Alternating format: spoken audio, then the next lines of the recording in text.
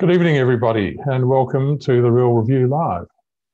This is, in fact, our 13th broadcast of the Real Review Live, incorporating Cellar Door to Door, which is our facility where you can order the wines that are talked about and tasted online. And I remind you that we don't take a cut of the money that comes from them. It's all just a service to you to buy the wines if you want them. We've heard some of you have actually got a whole lot of, or one or two of the bottles to sip along with us so that you can follow the discussion online. We would like to point out to you that there are a few events coming up. There's Vineyard Social, which is Christmas crackers on the 8th of December. And we have a function in, we have a first dinner in Adelaide coming up in 2 weeks, which will be a lot of fun. Nice to get out of New South Wales and across to see our friends in South Australia again. And it'll be our first event in South Australia, so very exciting. As usual, we'll be taking questions. So the format is that I run through the 8 wines 2 at a time. We taste 2 wines and we have 2 questions. We taste 2 more wines, 2 more questions, and so on. So please go online and use the prompts to ask a question anytime you want, and I will get to as many as I can get to. This session is supported by Plum 3, which is this glass that I'm holding in my hand, which is a new line of stemware from Plum, which is Australian designed and made in Europe, as I'm sure you're aware. So it's about summer wines tonight. Summer wines. Well, today was high 20s in Sydney, and we can feel that the summer is starting to come along. Everything's in blossom. Hay fever's gone mad, you know, that sort of thing. And thoughts turn to what sort of wine that you're going to be wanting to drink over the warmer months. White wines, obviously, chillable white wines and sparkling wines will be top of the list. But also lighter-bodied reds, rosés. Light reds could be Pinot Noir, they could be Pinot Meunier, they could be Gamay, they could be all sorts of varieties that we're seeing now coming through in lighter-bodied reds. We'll have a Pinot at the end of the night, but we're starting off with 2 sparklings, and they're 2 quite different, contrasting sparkling wines, both from cool climates, of course. What you want in a refreshing summer wine is something that's light in alcohol, is refreshing, has good cleaning acidity, so that you get that nice cleansing aftertaste, refreshment, not something that weighs you down and is heavy. But you also want something that goes with the food that you're most likely to be eating in the warmer months. And thoughts turn to seafood and fish and lighter dishes, vegetable dishes, perhaps. Not your hearty stews and braises, perhaps, and probably not your big, full-bodied, 15% alcohol, body thumper, Shirazes and Cabernets, although there's a place for them. But frankly, I don't often feel like drinking wine like that in the hotter months, not unless I'm in a very air-conditioned room with nicely acclimatised wines. But these are the sort of wines we're going to be having: 2 sparkling, a Vermentino, a Riesling, a Pinot Gris, a Semillon Sauvignon Blanc, an aged Hunter Semillon, and a Pinot to begin with, Pinot Noir. So we'll get straight into it. And the first wine we're having is the 9th Island Tasmanian sparkling rosé. Wow, look at that lovely creamy froth. Lovely mousse it's got, and very vibrant, fresh, vigorous little wine. When that mousse settles down, you'll be able to see that it's got a beautiful coral pink to light salmon pink colour, which is what you'd hope for in a young rosé style. It's made from Chardonnay, Pinot Noir, and Pinot Meunier, the 3 champagne varieties. And it's probably only had about a year on lees, I would suspect. It's a non-vintage, so we don't exactly know, but usually non-vintages have fairly short time on lees in Australia. And that's because this wine is made to a price. It's a $25 wine and a hell of a good value wine. But it's also made to a style, fresh, fruity, drink it young. Don't worry, it's not a wine for sitting and analysing too much, but it's a wine for really just whipping into you and enjoying it. And it's a great aperitif style wine. This is from 9th Island, which is the second label of Piper's Brook Vineyard, which is one of the senior wineries in Tasmania, one of the great wineries in Tasmania, established in 1974. Very much at the forefront of the rebirth of Tasmanian wine. you have to go back to the 50s and earlier to when the Tassie was really making its first impact as a sparkling area. But Andrew Pirrie and others like him in the 70s started establishing the new Tassie wine industry. He doesn't own it anymore. It's owned by a Belgian family called the Kreglingers, who've lived in Australia for quite a long time. They also have a winery in the Mount Benson area down in the Limestone Coast near Coonawarra called, what's it called? It'll come to me in a moment. Mount Benson, Norfolk Rise is the name of the winery. So they are quite committed to the Australian wine industry. Their brands at Piper's Brook, of course, the Piper's Brook brand still exists, but they have Ninth Island as their entry-level brand, and above that is Kreglinger, which is their actual name. So there are several brand names involved. Piper's Brook is up in the northeast, east of Launceston. They have a lot of vineyards in the Tamar Valley as well, and this is probably where most of this wine comes from, I would think. Winemaker who is consulting to Piper's Brook is Natalie Fry. And Natalie is very well known down in Tassie because she was the public face of Jantz for many years. Jantz is the Tasmanian sparkling wine arm of Yalumba, of course, and she really perfected those wines. She retired a couple of years ago, started her own business. Her brand is called Ballet Bon, and there's some beautiful wines there. But she also consults to Piper's Brook, and she has had quite an impact on their sparkling wines. So this wine is quite a fresh, fruity wine, strawberry, raspberry, really fresh, attractive characters, fruit-driven. Fruit is the main aspect of it. But it's not just simple summer fruits. It's got a bit of extra patina to it, which is conferred by the aging on leaves. And it's a lovely wine. The sweetness is well judged. A lot of times when you find wines up to about $25, they're a little bit sweet. This wine is not. It's got a lovely clean finish, but it's not austere either. It's beautifully balanced. We scored it 95, so it actually got a gold medal at the Tasmanian Wine Show earlier this year, which is a pretty big achievement for a wine of its price. It did score that in the non-vintage class, of course, which is probably a slight advantage. It was number 2 out of 22 sparkling blends, sparkling Chardonnay-based blends from Tasmania that we tasted, and it gets a top value rating because of that. Because it's a non-vintage wine, we're just saying don't keep it, drink it now, drink it as early as possible. So there's no cellaring recommendation on it. And finally, we asked the winemaker, Natalie Fryer, the consultant winemaker and the chief winemaker at Piper's Brook, whose name is Luke Whittle, what they would recommend to serve with this, and they've been very regional, very local, and they've suggested Tasmanian native oysters, the Angazi oyster, from the Oyster Province. I think that must be the name of a company. And if you squeezed a bit of lemon juice on that, and a bit of bread and butter would make an excellent match. But I really should just taste the wine on the palate and refresh my memory of this wine.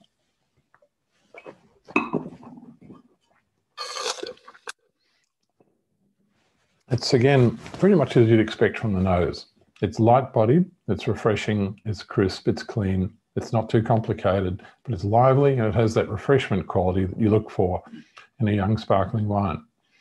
Not complex. Complexity is not what they're aiming at. They're just aiming at good flavour, lovely balance, good drinkability.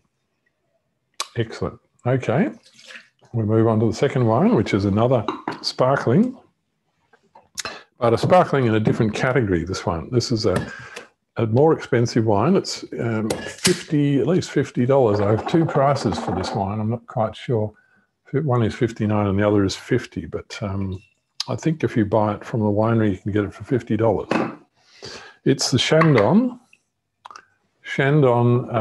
Cuvee 205 from the Upper Yarra Valley, and it's their 2015 vintage.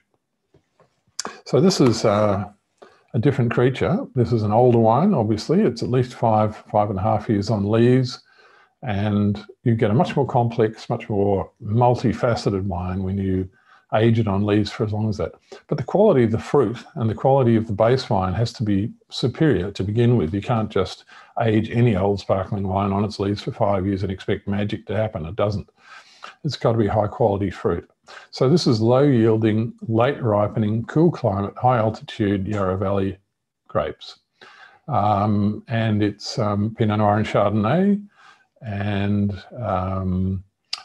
a little bit about Domaine Chandon. Of course, Domaine Chandon is very well known to all Australian drinkers of sparkling because it's one of our most visible sparkling brands. They have their winery in the Yarra Valley.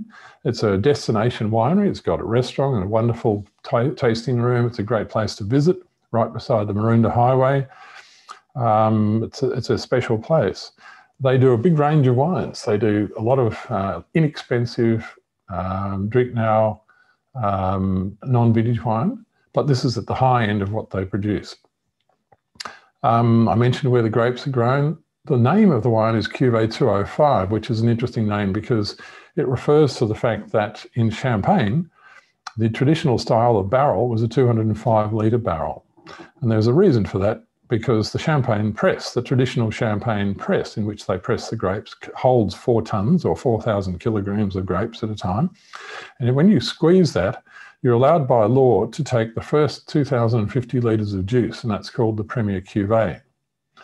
And that 2,050 litres of juice would fill exactly 10 of these barrels. So that's how the size of the barrel came about. Not many of them use these barrels anymore in Champagne, but Krug obviously still do, and some of the top houses for their top cuvées are going back to some of these barrels.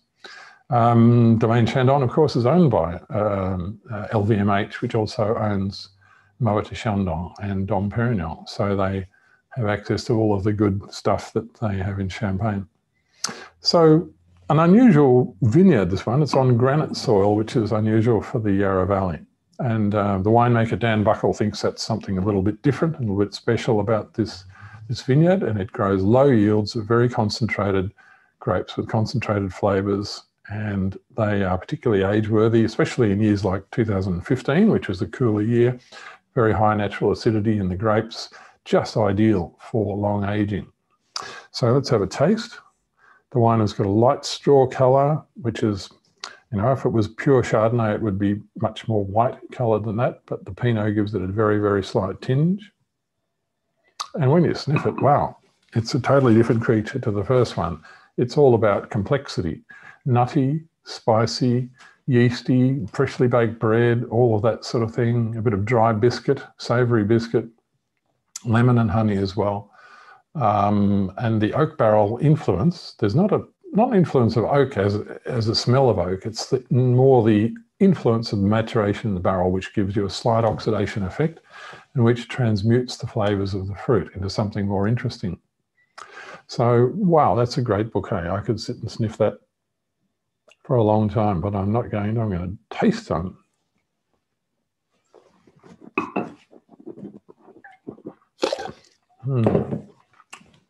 That is a great wine. That is a fantastic wine. Fills the mouth with flavour. Beautiful texture, creamy texture, balance, intensity. It's not big or heavy, but it's got that combination of finesse and intensity, which is a winning thing. On the flavour spectrum, it's got a great combination of complexity from age as well as fruit character. And to me, when you get all of those things in nice balance, you end up with a great sparkling wine, or for the potential for a great sparkling wine. The length of flavour of that wine is amazing. So I think if you could buy it for $50, that's a gift, frankly. A lot of people would charge a lot more for a wine like that. So what did we score it? We scored it 96 out of 100, which is a very high gold ribbon score. It scored the 3rd out of 34 Pinot Noir sparkling blends from across the country in 2015 vintage. And that gives it a top rank rating according to the Real Reviews system. So we recommend drinking it now and for another 5 or 6 years. I think it's at its peak now, but it should hold quite well for several more years. It's a wine that's aging reasonably slowly and gracefully, and I wouldn't be in any hurry to drink it, but neither would I want to wait until it's too old. It's just so good now. We asked the winemaker, Dan Buckle, what his food match would be, and he says chicken with kumquat, chicken and kumquat tagine. In other words, a Moroccan casserole involving fruit and chicken, which is, I think, a fascinating idea. Full marks for originality, Dan, and I would really like to try that. I think it could go well. It has the complexity and the body weight to cope with that sort of dish. The second choice that he's given us is fromage dauphinois, which is, of course, a creamy white mould French cheese, freely available in Australia. And he's gone one further and suggested you put it on caraway and rye sourdough bread. Sounds great. Could not wait to try that, Dan. I really want to give that a go. So, well done. What a great start that is. Two beautiful bubblies and exactly the sort of thing you'll be wanting over this summer. We're going to have some questions now, a couple of quick questions. And Oscar says, how many different vintages are generally involved in a non-vintage wine? That's how long is a piece of string kind of question, because there's no answer to that. If you go to Krug in Champagne, I think they say there are over 100 different batches in any blend of their Krug Grand Cuvée, which is their non-vintage wine. And there are, many examples of wineries that use large numbers of vintages and large numbers of batches that they've blended together. But there are also those who only use one vintage and they still call it a non-vintage. Why is that? Well, go figure. I think there is a market for non-vintage wine. So if there's a market for it, you might as well cater for it, even if you've only got young wines and have got no older vintage wines to blend in. So a lot of these Tasmanian young wines are actually single vintage wines. It's come to my attention, but they prefer to call them non-vintage because they want you to treat the wine as the same wine year after year after year. And they try to blend it to a similar flavour and a taste year after year because they see commercial advantages in that, I think. So Poppy says, you are drinking the sparklings out of a glass, not a flute. Why? That's a very good question. Thank you for that question. Flutes have gone out of fashion in the sparkling wine world and in Champagne. They had their moment in the sun, but I think the general belief is now a flute doesn't give you the right amount of bouquet. It only gives you a small opening to sniff out of. And, well, they fall over rather easily too. The main reason that people used to give for a flute was that it gave you a long distance so you could enjoy watching the bubbles as they floated up from the bottom of the glass. Well, frankly, I don't think that's a very good reason for using a flute. The tulip is probably the preferred glass in Champagne these days, although more and more top-end winemakers are putting their top-end wines in something that looks more like a Bordeaux glass, a big bowl glass with a big opening, because the more powerful, the more rich, the more high quality the Champagne, the more volume of glass you can give it to expand its aroma in. And people are finding that's a much better result. This is, I think, a good glass for sparkling wine generally. It's got quite a big bowl, much bigger than the opening is much wider than a flute. It's a bit similar in its capacity and somewhat similar in shape to a tulip, but it has this square-shouldered look, which is kind of fashionable at the moment. We'll be using the other plum glass later, and that's got really square shoulders. So that look is very much in vogue at the moment. Okay, thank you for those questions. And moving on to wine number 3, we're going to have a Vermentino, which is something quite new and quite different, reasonably new. It's one of the alternative varieties that we're seeing more and more across Australia now. And it's a variety that's come to us from Italy. It's very famous in Italy, in the warmer southern to central parts of Italy, such as Liguria, Campania, and the islands of Sardinia and Sicily, where they grow a lot of Vermentino there.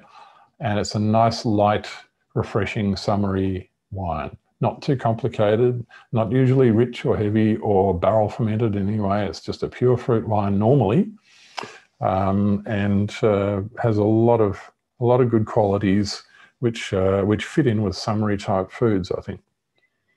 Now, this comes from Oliver's Taranga Vineyards, which is one of the older properties in McLaren Vale. The Oliver's family have been there for 179 years, according to their website, current as of today. And 6 generations have farmed land there. They have quite a big vineyard, and they grow grapes not just for themselves, but for lots of other wineries, including Penfolds. And they are members of the Penfolds Grange Growers Club, which means that they have had grapes that have gone into Penfolds Grange. So a pretty special vineyard, you'd have to say. In charge of the vineyard is the patriarch, Don Oliver, and his daughter, Corinna Wright is her married name. She is the winemaker, and she's also the manager of the company. She's a bit of a mover and shaker, Corinna. She's involved in many areas of the wine industry, not just making her own wine. She judges in wine shows, and she's been involved in industry organisations. And as I've said, she's quite a pioneer when it comes to alternative grape varieties. Apart from the Vermentino, they're also growing Fiano, Tempranillo, Sagrantino, and Meunier. And I think it's just about the only Meunier I can think of right now in Australia. So I'm pretty sure they were the first with Meunier. So if you're interested in investigating those alternative red varieties from Italy, that's one place to look. McLaren Vale has become very, very, I think, much a leader in not just the white varieties of Italy, but the reds as well.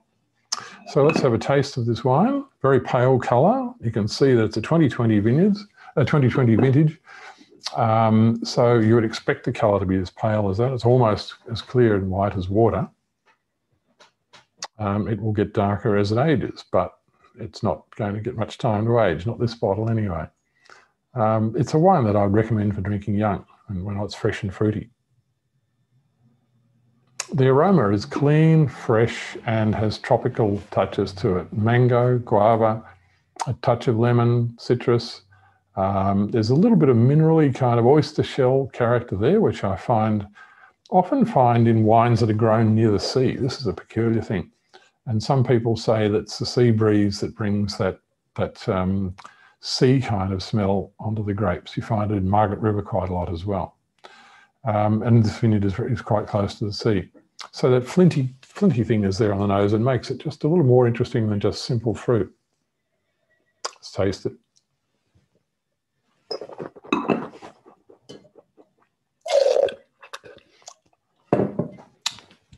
Light-bodied, crisp acidity, but balanced. Clean, dry finish, very appetizing, very refreshing.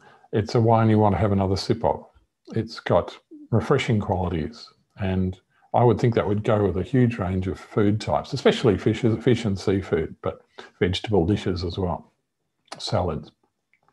It's a good tension there between sweeter and savoury elements in the wine. I don't mean to say that it's sweet. There is no detectable residual sugar in the wine, but there is that fruit sweetness which you get in good ripe grapes, and there are the savoury elements which are that sort of minerally thing that I was talking about.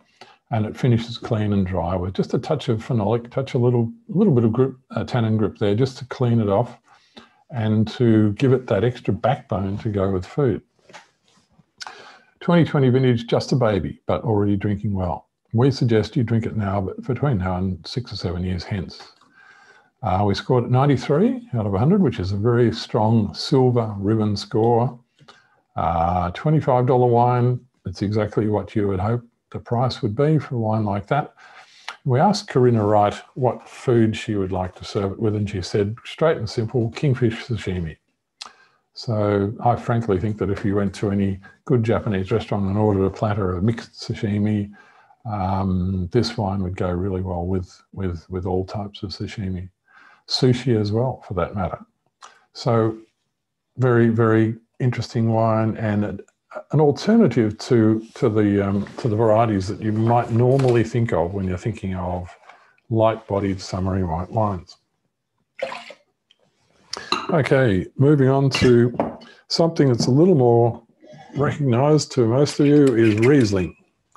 And this Riesling comes from the Eden Valley. It's Gibson Eden Valley Riesling 2019. So it's It's not 2020, which I heartily approve of. I think there are far too many Rieslings on the market, too young. This wine's now nearly more than 18 months old. It is produced by a chap called Rob Gibson, who Rob Gibson has been around the Barossa all of his life. He is a former vineyard manager for Southcorp. That's going back a few years now to when Southcorp existed, but Southcorp owned Penfolds at the time, and Rob's job was to be vineyard manager for all of the Penfolds vineyards in South Australia. Quite a big job. So he's first and foremost a viticulturist. He calls himself the dirt man. He's very proud of the fact that he's a dirt man, and he's very, he's very down to earth the way that he speaks about wine as well. I really like that in a wine producer. He gets help to make his wines, I'm sure, but he's probably a pretty good winemaker himself now. He's had to be. He's transformed himself from just a vineyard guy to a winemaker as well. But to make this wine, he enlists the support of a very, very competent, qualified, experienced winemaker of white wines called Andrew Wigan. And those people who've tried Peter Lehmann wines would know that Peter Lehmann's top Semillon top Riesling, is called the Wigan Reserve. And it's named after Andrew Wigan, even though he's retired now and doesn't work there anymore. He worked for Peter Lehmann all of his working life, pretty much, as far as I'm aware. Andrew started at Saltram's with him. And he and Rob Gibson have been great mates all their lives. I think they even lived next door to each other or something. But Rob said to Wigo, I want you to help me make a good Riesling, much the same style as you made at Lehmann. So pick the grapes early, make it crisp and dry and very, very age-worthy. And that's exactly what they've ended up with in this wine. Just about everybody in the Barossa who makes Riesling sources their grapes from the Eden Valley, because the Barossa floor is a bit too low in altitude and a bit too hot for delicate white varieties.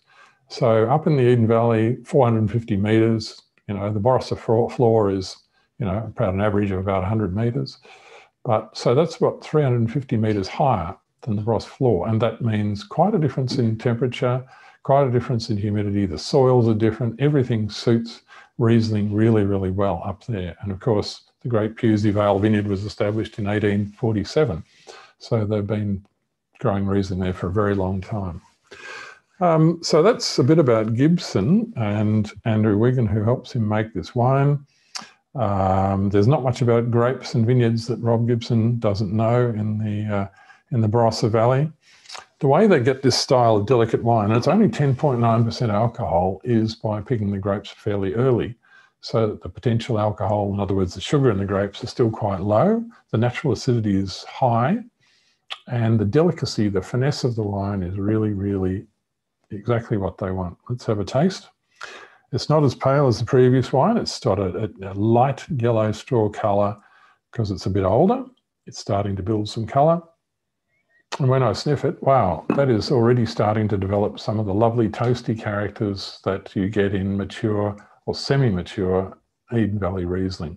There are dried herbs and dried flowers. To me, dried floral notes are really one of the signatures of Eden Valley Riesling. Beautiful. I could sit and sniff that for a long time. It's got a gorgeous nose. And I think that's come along a long way since I first tasted this wine. And it was quite tight and quite youthful. Let's have a taste.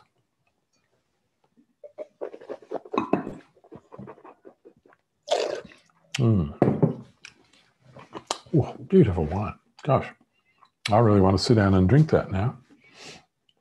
I might do that later. It's not bone dry. There is just a tickle of sweetness there, which I think takes the edge off the acidity and counts against austerity. So there's no sign of austerity there, even though it's a very low alcohol, quite high acid wine that's made to age. That is just they really nailed the style beautifully there. Vibrant, fresh, tingly, age-worthy, drinking beautifully now, but will go on for a long time.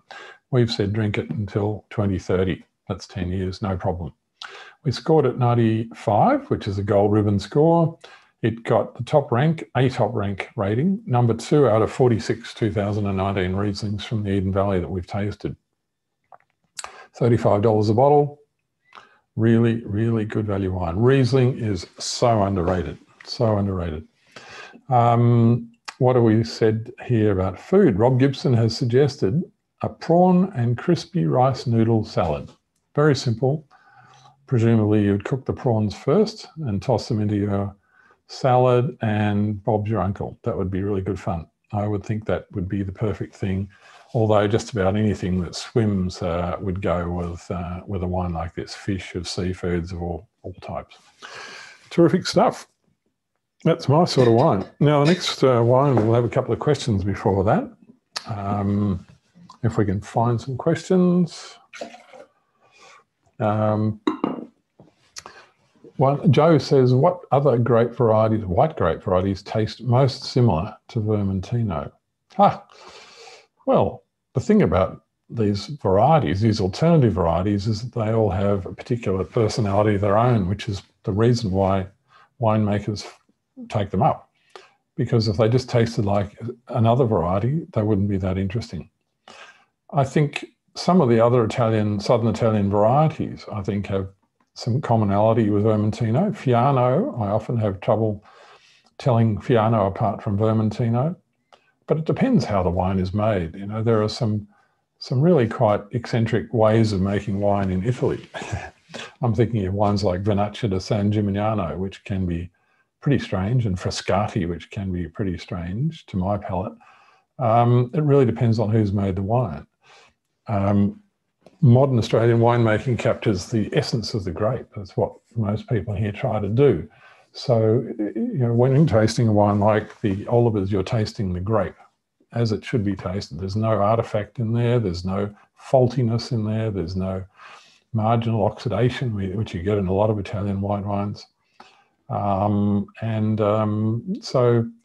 you know, my answer would be to buy a bottle of Vermentino and a bottle of Fiano, or anything else you want to compare it with, and just line them up and taste them together, because the best way to learn about these things is to taste and compare things. But I'll pass on that question, Joe, I'm sorry to say. Oscar says, how was the 19 vintage in Eden Valley? The 19, I can't tell you in great detail, except that it was a successful vintage. I think it was probably not as great a vintage for red wines. 18 was a great vintage for red wines. 19 was good. But white wines often have a slightly different experience of the year. And I think this is they've had a lot of warm years in the Barossa. 17 was the last time they had a cooler than usual vintage. And I suspect this is having a bit of an impact on how the wines develop. This Gibson wine is developing a little more toastiness a little more quickly than I might expect it to. So I have a suspicion that wine is not going to age as slowly as maybe a classic Eden Valley Riesling. Still think 10 years it will do 10 years without any problems at all. So maybe in the distant future, they'll be looking for somewhere cooler to grow their grapes. Moving on to the Bangor Jimmy's Hill, we're on to Pinot Gris now. Now, this is a producer that very few people on the mainland would probably have heard of, Bangor, which is interesting because it's a very old property in Tasmania. It's on the east coast of Tasmania, and down the east coast you find a lot of wine properties now, or a lot of properties that are very old, that have been in the same family's hands since the 19th century, which were grazing properties. And when wine became fashionable, they put in a few acres of grapes. And there's a lot of them down the east coast. And these people have a large property of about 1,000 acres, I think, and there are only about 4 acres of grapevines. But wow, it's a really, really significant vineyard. So if you drive from Hobart towards Port Arthur and the Tasman Peninsula, you would probably go pretty close to this vineyard. It's not far from Brim Creek, which is another vineyard in the same area, and very highly, strongly remembered bushfire happened there back in 2013. A terrible bushfire at a place called Dunalley, which is right next to this vineyard, Bangor Vineyard. And these people, the Dunbabin family, were fighting that fire for 3 weeks, would you believe? They lost buildings, they lost fencing, but happily they didn't lose the vineyard. And I can remember seeing those pictures of people huddling under a jetty in the water trying to escape from the smoke and the fire when that fire came through. Tassie is a cool climate, but it is no stranger to dry seasons and bushfires. The Dunbarton family have been making wine, or sort of farming there, not making wine, but making, growing sheep, I think, mainly since the 1890s. So there are three generations of that family who are working side by side there today.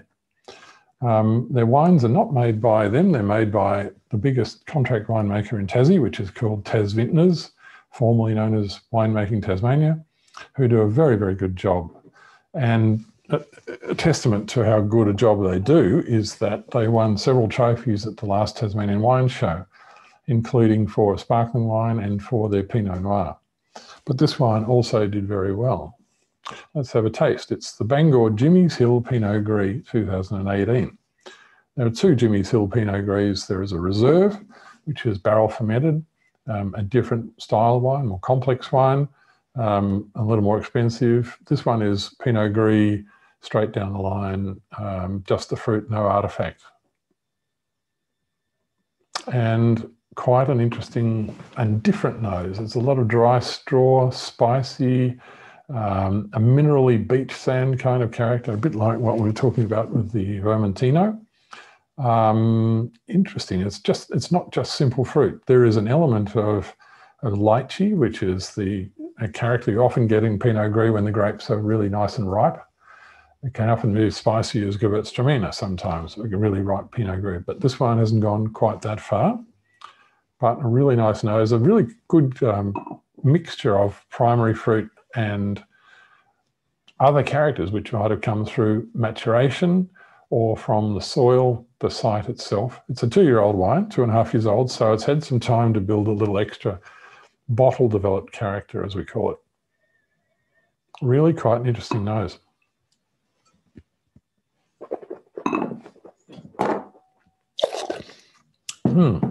And the wine has a lot of richness. It's not a big wine, but it has richness and it has breadth of flavour in the mouth. It has depth. It has plenty of flavour, character and charm. Clean, dry finish with a long follow through. Really nice wine, $29 a bottle, so it's not expensive. We rated that number one, we rated it 95 points, which is a gold ribbon. And we rated it number one, or ranked it number one out of 26 Pinot Gris from Tasmania in 2018. So there were a lot of Pinot Gris coming out of Tassie now.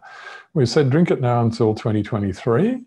I don't think this wine needs age. I don't think age will do much to it. It'll hang on for quite a while, but to get the best out of it, probably the next 3 years.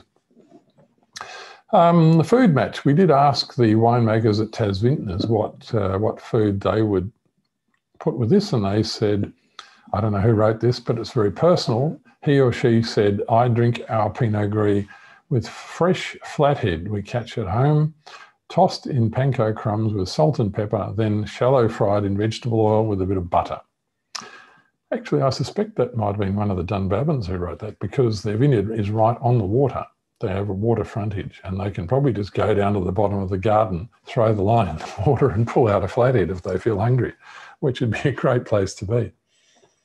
So I really like that wine. I think it's a beauty. It's got a real point of difference. That question before about how do these wines taste different, the best thing is just to line a few bottles up and just taste them, because that throws them into stark relief. Okay, number 6 wine is Cullen from Margaret River, a very famous producer from Margaret River. This one needs very little introduction. Cullen, of course, is one of the earliest wineries in Margaret River. It's a benchmark producer. They are a model winery. They do everything so well. Such a model winery. In fact, I'll just blow our trumpet for a minute. We have a thing called the Real Review Top Wineries of Australia list, which we publish early every year. And Cullen's came in number 1 this year. So they were the top of the list. They make great wine across the board. But the other thing that makes them interesting is their philosophies. They do things very much their own way. They're all biodynamic. All of their vineyards are biodynamically managed and have been for some years, and all of their grapes come from their own vineyards. They do the full bit. They're not just throwing on the biodynamic preparations as sprays on their vineyard. They do everything like harvesting according to the lunar phases and everything like that, which is very important to winemaker Vanya Cullen. Other people discuss at great length whether it's the biodynamic philosophies that make their wines so good. I tend to think that they just try harder than other people. Whether or not it's biodynamics, I'm not sure. I'm sure Vanya would say absolutely biodynamics has improved the quality of their fruit. I do know that they're now getting ripeness in a lot of their wines, especially Cabernet, at an earlier sugar level than they used to. So they can make really intense, beautifully flavoured Cabernet and Cabernet Merlot blends with moderate alcohols, when 13.5% when other people are using 14.5. So to me, if that's one of the corollaries of being biodynamic, it's a very good outcome. So they're very, very biodynamic, and now a lot of their wines are named with slightly hippy-dippy names, like Dancing in the Sun. This is called Cullen Wines Dancing in the Sun White, because I think there's a red as well. And this is the 2018, so they've held it back for a while. It's not a new wine. It is a new wine on the market, but it's 2.5 years old, which is great. Like to see that. It's a Semillon Sauvignon Blanc with a little bit of Verdelho in it. Now, everybody in Margaret River makes a Semillon Sauvignon Blanc, just about everybody, but not many of them taste like this. This is a really individual style. And a lot of their wines, a lot of the region's wines are grassy and herbaceous and very aromatic, pungent. I'm not a big fan of that style. I much prefer something like this, which downplays those herbal characters, which has got, I think, a combination.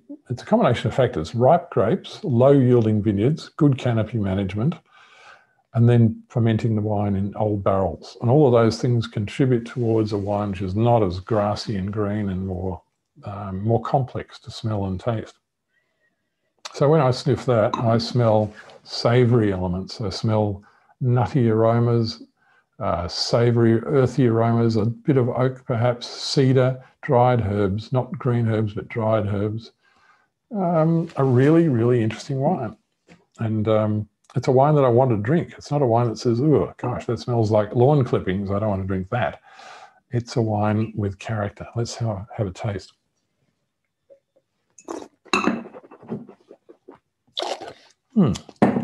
Yep.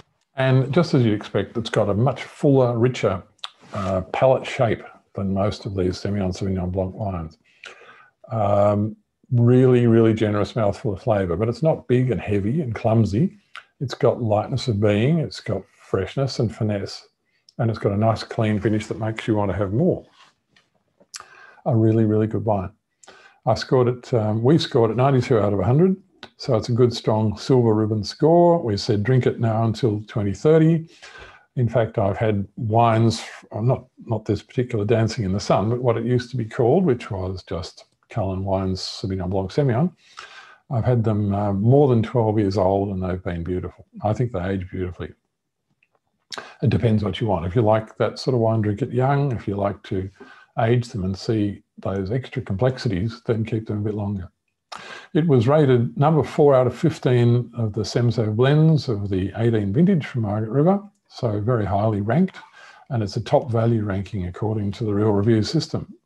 $25 a bottle, I think that is a very, very well-priced wine. Vanya Cullen, the winemaker, has said for the food match, pan-fried scallops with biodynamic garden herbs. They grow their own herbs, of course, and vegetables for their restaurant at the winery, and everything's biodynamic. Second choice would be crumbed whiting with biodynamic garden salad. So everything's biodynamic except the fish, but fish are always biodynamic, aren't they? Anyway, scallops, don't know where the scallops come from, but I think that would be a terrific, either of those would be really good with this wine, no problem. Okay, moving along to wine number, no, we're not. We're going to take a question or two if we have any online. And Matt Dunbabin, goodness, hello Matt, the maker of the Bangor wine, or the grower of the grapes. Anyway, Pinot Gris is very popular at the moment. Just a fad, or will it continue for a while? I can't see it falling over anytime soon, Matt. I think it's going to be with us for quite a while. I think that New Zealand Sauvignon Blanc, everybody looks across the Tasman and they're saying that that's probably reached its the top of its apex and might be coming down the other side a little bit. But I don't think Pinot Gris is going to be suffering from that movie star kind of syndrome that Marlborough Sauvignon Blanc has. I think it's just a quiet achiever. It's been growing steadily and gently over many years, and there's a real liking for it, a real market for it out there. I can't see that it's going to be a fly-by-nighter at all. Joe says, how can one smell savoury elements? Isn't that a taste? The way I use the word savoury, it's the opposite of fruity. It's pretty much a simple way of describing it. There are many aromas, smells in wine which are not identified as primary fruit aromas. And to me, those give you the savoury characters, and they can come from age, bottle age, they can come from barrel maturation, they can come from the lees, if you mature the wine with its lees before bottling it. There are many ways that savoury elements come into a wine. Taste, and Joe says, isn't it true to say savoury is something you taste, not what you smell? I think it's what you taste and smell. We all fortunately have our own languages, but that's me describing the way I use the word savoury. I think savoury wines are more complex than simple fruity wines. That's a pretty important point to make. Okay, moving on to the next wine, which is Semillon. We're back in a very recognisable country here with a medium, semi-mature Hunter Valley Semillon. Classic style, a classic Australian style. Wonderful stuff. One of my favourite drinking wines and one of my favourite food wines. And if I was thinking of what wines that I plan to be drinking more of this summer, in going back to the summer drinking theme of this webcast, I think Semillon of this style, 5 years old with a bit of age on it, not too young, but some of the very young ones are also beautiful. That'd be high on my list. So this wine is from the Margan family. The Margan family are, they've been in the Hunter for a while. Andrew Margan is the current winemaker and owner with his wife Lisa. And Andrew's father, Frank, was a local personage of some note. He was a restaurateur in Cessnock. He wrote books and articles about wine. He was a great wine man. And Andrew got the bug from him, no doubt. And Andrew started his career at Tyrrell's, where he learnt at the feet of the master, Murray Tyrrell himself. So he learned all about how to make great Hunter Valley Semillon when he was working at Tyrrell's. And then in 1996, he and Lisa went off to the Broke Forditch region, which is a little sub-region of the Hunter Valley out to one side, which has got a slightly different climate, slightly different terroir from the Pecolbin, the central Pecolbin area. But Andrew very much believes in this area. He's staked his future in this area. They have vineyards that they own. They only make wine from their own vineyards, and they're all in Broke Forditch.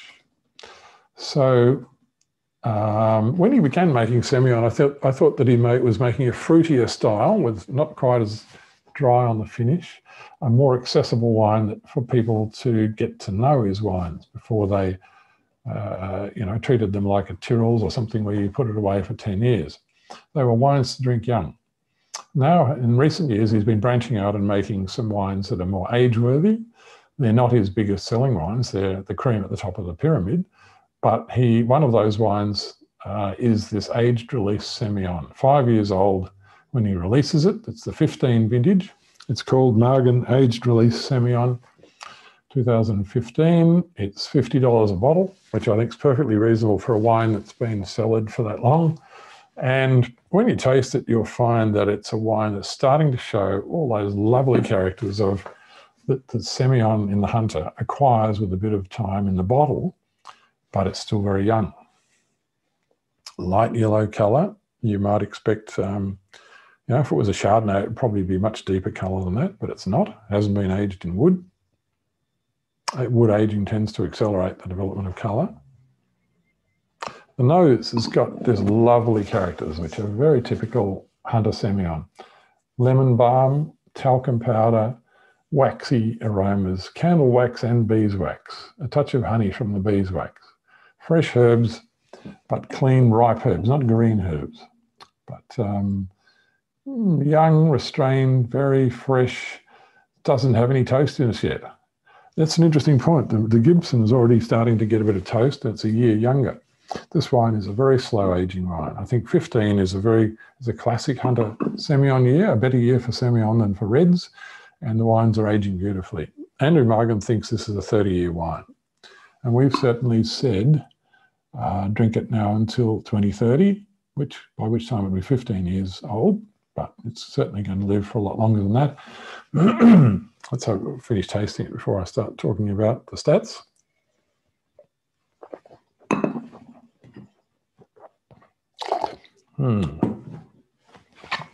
Sublime, absolutely sublime. Those who think that Semillon from the Hunter is like battery acid, you better try this wine. This is soft and fine and filigreed, beautiful line and length, crisp and clean on the finish, great length to it, even though it's only about 11% alcohol, I think. Let me see, 11.5% alcohol. So this is a good wine for dieters as well. Not too many calories. It's bone dry and low alcohol. What can I say? It's a wine I want to drink more of. One sip is never enough. You need more. 95 out of 100 we scored it. So it's a good strong gold medal or gold ribbon. It's rated number 2 out of 43 Semillons from the Lower Hunter that we tasted from the 15 vintage. 2 out of 43, that's a really high ranking. And we asked Andrew Margan what he would serve with it, and being a bit of a restaurateur, he's expanded his shoulders a bit and said, freshly shucked oysters with finger lime and cracked pepper. Well, I think simplicity is the key there. Oysters are fantastic with a wine like this. Even when Hunter Semillons are young, they go really well with oysters, especially if you squirt a bit of citrus onto the oyster. He's chosen finger lime, but you could use lemon, you could use ordinary green limes, cracked pepper. The only thing I would add to that is a bit of salt, a bit of rock salt, maybe. But if they're briny oysters, you don't need salt. A bit of really good quality bread, sourdough bread, and really good quality butter, and you've pretty well got a meal right there. Beautiful, beautiful wine. I really have trouble throwing that one out. Okay, moving on to the final wine of the night, and the only red wine, token red wine. No, it's not a token red wine. It's a very good red wine, and it's a Pinot Noir, because Pinot is really the ultimate summery red, I think. You can throw it in the fridge for an hour before you serve it if the weather's too warm, if the wine's too warm. It's not a wine that you need to be afraid to chill down a little bit. I've even been known to throw an ice block into one occasionally. Some people think that's heresy. There you go. This wine, I'm going to use a different glass. This is the Plum 3 again, but it's their biggie. It's their red wine glass. Pinot Noir needs a glass that has a bit more volume of bowl, so the bouquet can expand into it nicely. And Pinot is a wine of perfume. So you don't want to cage that perfume up in some tight little prison of a glass. You want to let it expand. So a big glass with a nice wide bowl that you can really swirl it.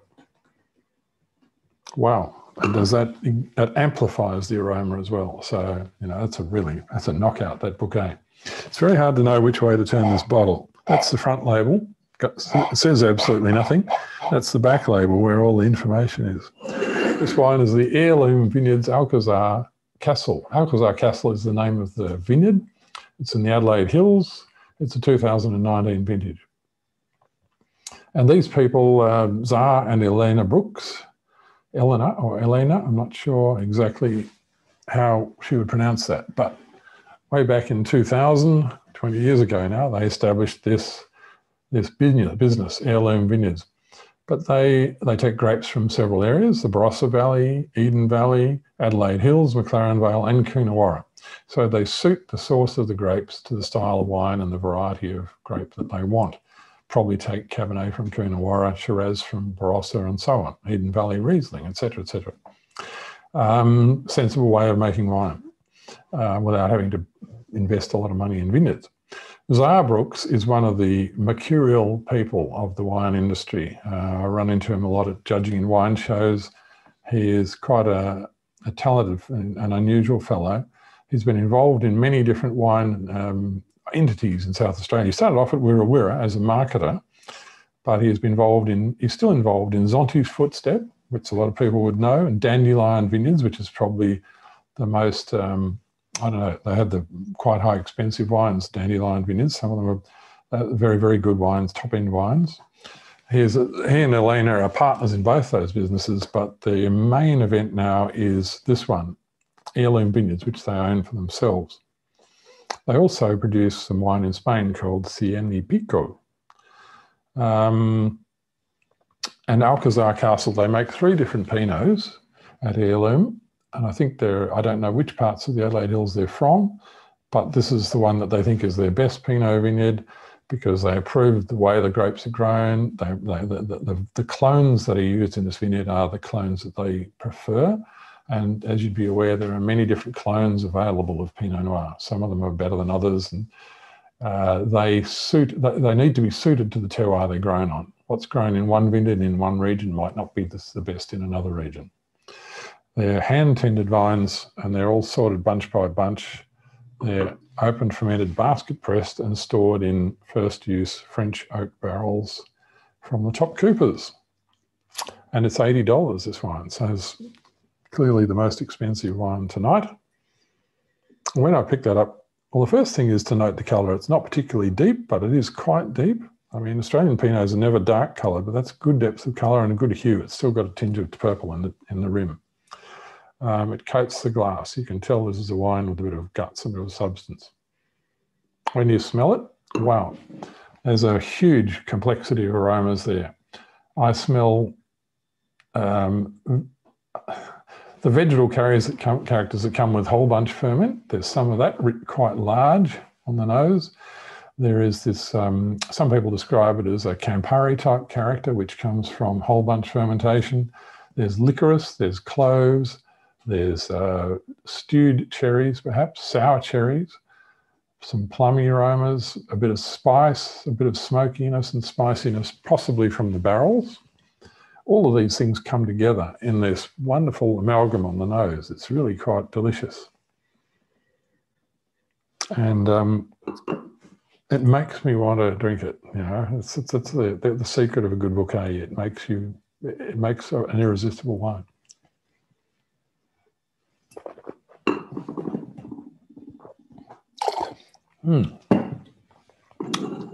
So intense flavour, medium-bodied, more on the full end of medium than the middle, if I can put it that way. Beautiful wine, lasting flavour, really has a long finish, silky texture, voluminous, fills the mouth with flavour. Really a lot of amplitude in that wine. That's a delicious wine indeed. And wow, I think that wine is drinking at its best now, but I would say in a year or two, the oak might be even more resolved into the wine. The artifact characters, the oak and the stalks from a whole bunch might be even more resolved in a year or two, and then drink it for another 10 years, no problem. We rated that number, it got 94 points out of 100, so very high, so almost a gold. It got number 4 ranking of the 34 Pinot Noirs from the Adelaide Hills 2019 vintage that we tasted. So a very high ranking. And Eleanor, the winemaker, has suggested duck with rhubarb beets and Asian greens. So duck is definitely a no-brainer with Pinot Noir as far as I'm concerned. Rhubarb green beets, I'm not so sure what that means, but if you cook the rhubarb and cook the beetroot, both of those things would go really well with duck. There's something about the earthiness of beetroot that is, there's an earthiness in Pinot Noir and the things go together beautifully well. So I think that's an excellent choice and a beautiful wine. So thank you for that, guys and girls. And we will take another question or two. We can just squeeze another one or two in before we have to close up. Oscar says, can you put good glassware in the dishwasher? Absolutely you can. You just have to place it correctly. If you let it flap around, it's going to break. But you need to secure it well and probably have a reasonable quality dishwasher as well. I'm not sure. And use a good quality detergent, because there are some that will leave marks on your glassware. What's the difference between Pinot? Joe says, what's the difference between Pinot Gris and Pinot Grigio? Well, I know they're the same grape, but why are they two names used? That's quite straightforward. You can read about that on the Real Review. We've written about it quite often. We've done posts on that. Pinot Grigio is an earlier harvested rendition of the same grape. They're usually lower in alcohol, higher in acidity, crisper, simpler wines. They're priced cheaper. They're not aged in wood. They don't have that exotic spice of a ripe Pinot Gris. Alcohols are lower. They're usually cheaper, and they're modelled loosely on the Italian style, because Grigio is the Italian word for grey, whereas Gris is the French word for grey. Pinot Gris is modelled on the Alsace French version of Pinot Gris, or Grey Pinot, which is usually picked riper, and they often have exotic spice aromas. I had one the other day which was absolutely magnificent, a 2018 from Josme, a Grand Cru Hengst vineyard, fantastic wine. And the book ages blew me away. Spicy, light cheese, more like a Gewürztraminer. It can get almost like a Gewürztraminer with ripeness. So that wine would have a touch of residual sugar, a much more ample flavour with a bit more alcohol, and they go with very different styles of food. Unfortunately, the styles of Gris and Grigio can intersect quite a lot, and some people's Gris is more like a Grigio and vice versa. So there's a bit of confusion there. I think we should probably finish up there, because we're just over time. So thank you for your excellent questions and for paying attention to a whole hour of me talking about wine. I've enjoyed it, so I hope you have. We should point you towards what's coming up next from the Real Review. We always say we'd love you to subscribe to the Real Review if you don't already. We'd love to have you. If you want the wines, go to the Cellar Door to Door website, and there's click-throughs to all the wineries, and you can buy them direct if you want. Next Thursday, we have, no, it's not the next Thursday, it's the 26th, in 2 weeks' time, I think, is Gold with Bob Campbell. I assume that means gold ribbon scoring wines. So that'll be mainly New Zealand wines, I suspect. Bob is going to be on form and full of vim and vigour and talk about New Zealand. So do join him. And thank you again for tonight. See you next time.